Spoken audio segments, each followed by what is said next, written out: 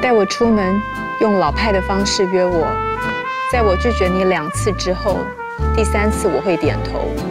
记得把你的 iPhone 关掉，不要在我面前简讯，也不要在我从化妆室走出来前检查脸书打卡。你只能专注地看着我，跟我说话，想着我。我们要散步，我们要走很长很长的路，约莫半个台北那样长，约莫93个红绿灯那样久的手牵手。